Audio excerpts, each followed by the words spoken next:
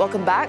Now, Michel Barnier appears to have little sympathy for the plight of UK Prime Minister Theresa May. Europe's chief Brexit negotiator says British politicians need to take responsibility for their actions. His comments come as British MPs debate UK Prime Minister Theresa May's hard-fought deal, a decision Barnier calls, quote, lose-lose and an exercise in damage control. MPs are set to vote on Tuesday, but there is now speculation about whether that vote will be delayed to avoid a large and potentially devastating defeat for May. And here's what Michel Barnier had to say at the European Parliament today. Ce moment est grave pour l'Europe. Ce n'est surtout pas et certainement pas le moment d'une quelconque célébration, puisque, permettez-moi de le dire comme négociateur de l'Union européenne, cette négociation est négative. C'est une négociation négative. Le Brexit n'a aucune valeur ajoutée. C'est lose-lose. Et donc il s'agissait dans cette négociation, il s'agit encore de limiter les conséquences. Well, our political editor, Darren McCaffrey, is just outside Westminster tonight. Darren, good to see you there in London. Okay, so there's a lot of talk about what is going to happen next, that May's deal is not going to get through. We heard Barnier there saying, it seems like there is no appetite to renegotiate. We don't know whether, May's deal is going to get through or that vote is going to be delayed. So how will all of this affect what's happening on that side, Darren? Well, it's interesting listening to Michel Barnier there, reiterating the Europeans' line that this is the only deal, the best deal, and that people should back it. Of course, that plays into Theresa May's hands. They are trying to give her some political support from Brussels. She reminding everyone yet again today that this really was the only deal on the table as far as the European Union were concerned. Philip Hammond, who's the Chancellor here in the UK, stood up in Parliament earlier on, Tessa, saying that people were disillusioned if they thought that somehow there would be a renegotiated deal. However, it must be said that most MPs think, well, Brussels would say that, wouldn't they? Theresa May would say that, wouldn't she? For the Labour Party, they believe that they can renegotiate a softer form of Brexit. And for those Brexiteers, they think that a Conservative leader, whether it be Theresa May or not, can go back and get rid of this most-hated backstop. Whether the vote goes ahead on Tuesday, well, Tessa, when you look at the arithmetic, it's really, really difficult. Upwards of 100 Conservative MPs now publicly saying they would vote against it. That's why we have these calls, or at least rumours, of suggestions that the vote could be delayed from Tuesday, though that, I have to say, seems unlikely. It would be a real sign of weakness from the Prime Minister to delay the vote, and there is little, actually, I think she could probably do in the interim period between delaying it, having it again. So I'm not entirely sure that will happen. What have MPs been telling you today? Yeah, as you say, I've been speaking to a wide range of MPs today, those backing May's deal and those who certainly are not. And I started off by asking some of them why they were or how they were going to vote on Tuesday. Let's have a look.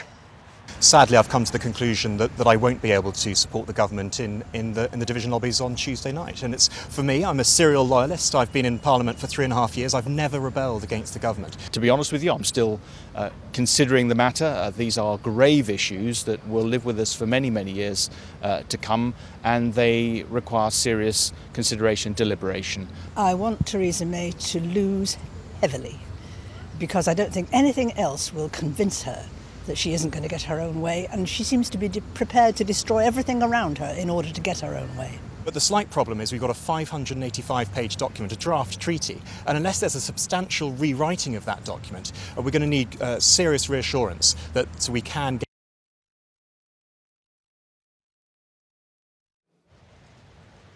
Oh. All right, Darren.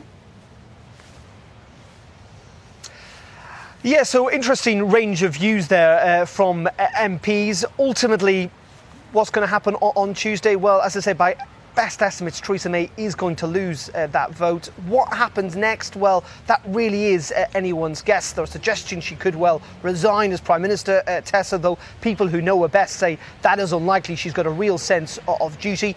Could she face a challenge from within the Conservative Party? Could those Brexiteers finally get their 48 letters in to force that leadership challenge?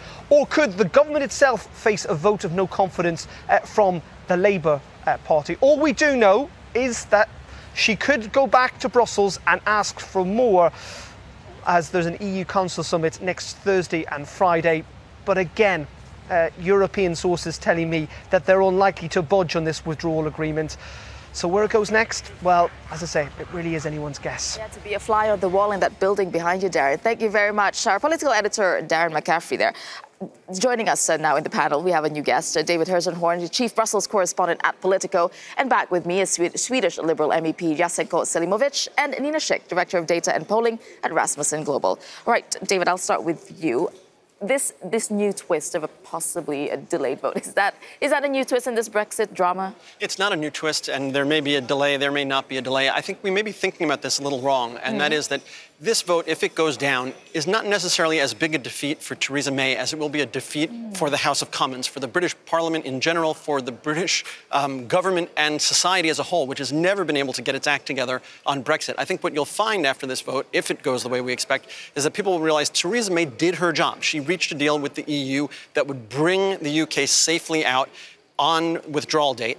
Any delay in this is not going to solve the problem, which is that British society is divided roughly in thirds about what they want, and there's no fixing that. And so the minute the MPs vote no, they're going to be asked, well, what next? And what's next is two things that they've already said they don't want. So what do they want? They haven't been able to answer that question, and it'll look just that same way right after this vote. I mean, even Politico was doing a list of what scenarios, what could happen next. And you were both shaking your heads when there was a mention of a possible softening or Norway-style deal. So, okay, what is the most likely scenario here? Well, I found this, I do agree with you, the delay will not change anything, but I think I found this idea of renegotiating the deal quite strange, not to say on the verge of being insane. They were negotiating 2 years, and they got the deal, this is the deal, 27 countries in Great Britain, and now they want another 2 years to negotiate? And then what? Then they will have another say of saying no or yes or no. This is the deal that is done. It has to be voted in a parliament. Probably it will be voted down. And then probably they will have to go to referendum with that to find, well, this is the question. Yeah. That's up to them to decide. Right. But having idea of changing this deal after 2 years of negotiation is kind of strange to me. What do you, Nina? Do you think it will be a referendum? It's the most likely, because it seems like it's going to get voted down? I don't think that a second referendum is the most likely. It takes a long time to get to there. And I think that if the deal is voted down and somehow with cosmetic changes, which I think are possible, although in terms of renegotiating substantially with the EU, I mean, you can forget about it. That's simply not on the table. I think if that deal somehow doesn't get through, then the most likely next scenario is actually no deal Brexit. So crash out simply because of incompetence. I don't think necessarily that a second referendum, well, it certainly wouldn't be permissible under Theresa May's government. She would not be Prime Minister, putting that on the ballot paper again. I still think that one way or another, this deal somehow getting through is the most likely option. Do you agree? And where does there are so many escape hatches to avoid a no-deal Brexit, which nobody wants, that I disagree with that. I don't think there's any way we come to a no-deal Brexit scenario, because they will either withdraw the Article 50 trigger unilaterally, which the courts have now indicated they can do, or they will ask the EU for more time. But, there's been a lot of comparison to the Troubled Asset Relief Program vote in the House. I was in Congress that day, and I don't think the markets have priced in the possibility of this plan going down. Right. And I think what you will see most immediately is MPs staring a plummeting stock market, a plummeting pound. When the British pound is taking a hit, when voters start asking them, what in the heck have you done? We may see another vote in the Commons before we see any talk more of a second referendum, because they will have to confront the reality of what they've done, which is undo these 20 months of negotiations. There is no better deal in the cards. If you think Michel Barnier has no sympathy now, and I think when he talks about politicians taking responsibility, he's not talking about Theresa May. He's talking about the MPs. But if you think he has no sympathy now, just wait until they vote it down. The EU will have no sympathy for the UK at that point. They will be out there on their own. That's definitely off the table. And you're talking about voters and what they really feel. And now it's probably a bit Brexited out at the moment. Well, as politicians continue to debate Theresa May's withdrawal deal in Westminster, we decided to find out exactly what people in the UK are feeling less than 4 months to go until the Brexit deadline. Now, we sent Brian Carter from Brussels to communities along the English border. First, he spent some time in Wales, and today he's catching up with people on either side of the Scottish border, Carlisle in England, Gretna and Kirkpatrick Fleming on the Scottish side. And here is what he discovered. My trip across the United Kingdom's borders took me a few miles south of Scotland to the English city of Carlisle, where it's fair to say that the weather was a little less welcoming than the people. Curbing migration had been a powerful message in persuading people to vote leave. I wanted to see for myself the impact of Brexit on Britain's migrant communities. Polish mother of two, Paulina, has lived in Britain for 14 years and is concerned about the future. I don't know, to be honest. I'm just worried, like everybody. So if you ask anyone from EU, everybody will give you the same answer. We pay taxes, we pay everything, so we are clear.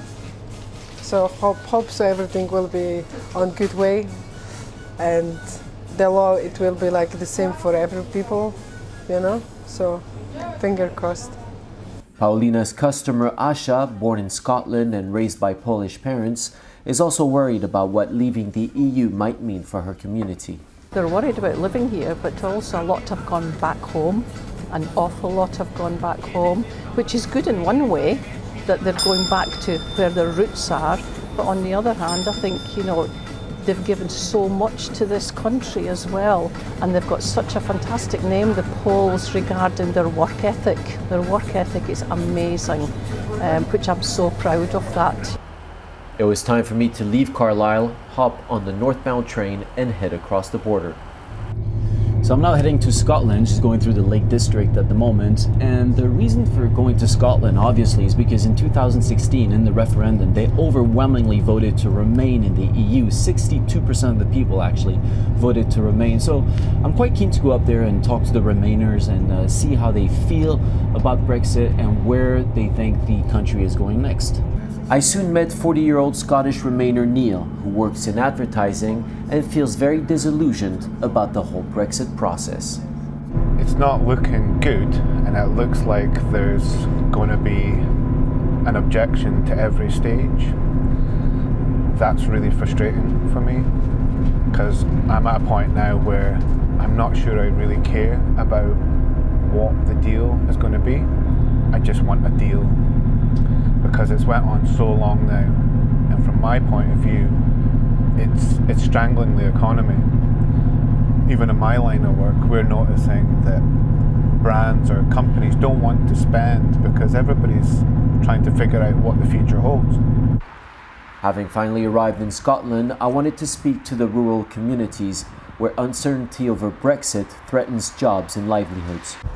My name's Graham Ray. I'm an agricultural contractor first and foremost. Born and bred Kilpatrick Fleming, southwest Scotland. Graham, who's been in farming for nearly half a century, has a pretty straightforward opinion of the people running the country in Westminster. I've had more common sense talked in a children's nursery, to be honest with you. I mean, it's just a nonsense when you see if you watch the programmes of Parliament, it's unbelievably childish the way they're all behaving. There's never going to be a Brexit deal that suits everybody. That's why the vote was reasonably close. There's never going to be a deal that suits everybody, but we've got to embrace it now and get on with it. Like most people I met in the UK, Graham thinks enough time has been wasted on the negotiations. The threat of a no Brexit and the threat of another 2 years of indecision and fighting, instead of running the country properly, is going to cause more bother than it's worth. I think we made the decision at the referendum. There's no need for another referendum. My journey ended back on the border between England and Scotland, two nations with a heavy past who have managed to bridge many of their differences. A common history commemorated by these man-made rock structures called cairns. Cairns like these are found all along the English-Scottish border. They are a testimony to the United Kingdom. But when it comes to Brexit, I found anything but unity. There is still a lot of uncertainty, fear, and boredom about the whole divorce procedure. Whether or not these divisions can be overcome after Brexit, if Brexit happens, or if the problems here will be echoed across Europe, remains to be seen. Brian Carter for Euronews at the English-Scottish border. I mean, as you were watching that, I was asking if whether Scotland will be, which overwhelmingly voted to remain, be trying to push for a vote of their own. So Nicola Sturgeon, obviously the leader of the SNP, is biding her political time very well. At the start of the Brexit negotiations, she started making overtures about independence again. But recently, she's been very helpful to Theresa May. She's not being like the perennial thorn in Theresa May's side like the DUP. And the reason why she's doing this, that is if the issue of Scottish independence ever comes on the table again, she can say she did everything to help Theresa May win those Brexit negotiations. It's a very canny political operator. I don't think Scottish independence, at least by her own wish, is off the table yet. That's really interesting political chess game there.